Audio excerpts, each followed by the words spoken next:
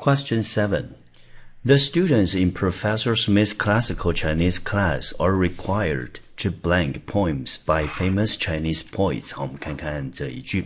好，这一句的主词呢是在 the students， 好，是学生。好，那么这边呢有一个介系词片语 in Professor Smith's classical Chinese class， 这边同学要特别注意到，这全部都是一个介系词片语。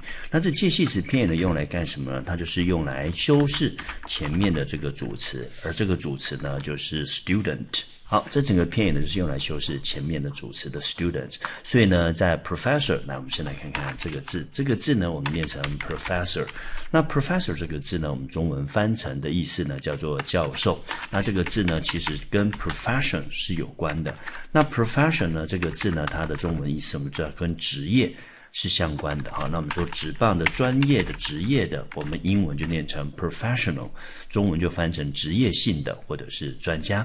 所以我们知道呢，教授呢是跟专家是有关的，所以呢这个字我们就念成 professor 教授。所以呢在 professor 就史密斯教授的 classical Chinese class， 好 classical 指的就是古典的。好，那我们知道呢古典例如说古典音乐 classical music， 好，那这个跟这 classical 是相关的。好，所以呢在古典文学课里面的学生呢 are required to， 好，我们先来看看这个字，这个字呢我们念成 require。 好，那 require 这个字呢，来我们来看一下中文翻成需要的意思，那这边的 be required to， 那我们可以看得出来它其实就是一个被动语态，它的意思呢就是被需要或者是被要求，他被要求去做什么事情 be required to， 也就是说呢他必须要去做什么事的意思。好，所以这边呢他说呢这些学生呢他们被要求去做什么事情呢？好，这个 blank poems， 好，那我们看看 poems 这个字， poems 这个字呢它的意思我们中文翻成诗。好，那关于诗写诗的人我们英文就念成 poet， 是诗人，但是我们说呢把很多的诗集合起来我们就念成 poetry，就是所谓的诗集、诗歌或者是韵文。那要特别注意到的是 poetry 这个字呢，它是不可数的。好，所以呢，我们接下来呢，它是被要求去做什么事情呢？对于这个诗要去怎么样呢？这些诗是谁写的呢？ By famous Chinese poets， 就是一些中国著名的一些诗人所写的诗。好，所以我们接下来看4个选项。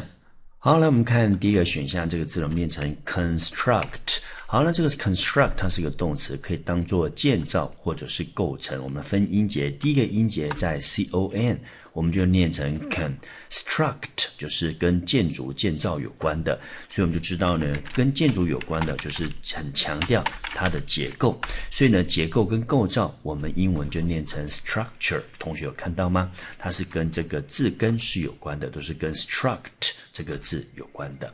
好，那我们接下来看第二动词，这个动词念成 expose。 expose 这个字呢是使暴露于，第一个音节在 ex 有往外的意思， pose 可以当作是一个姿态，所以 expose 中音节在第二个音节我们就念成是暴露于。第三个动词我们念成 recite， 它的意思是背诵、朗诵的意思。好，所以呢这个一个音节是在 recite， 我们念成 cite。好，最后第4个选项 D， 来我们看一下这个字，我们念成 install。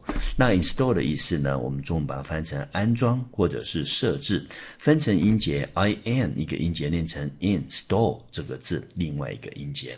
好，所以我们从题目的理解我们可以知道呢，我们答案呢是要选择第3个 C， 背诵。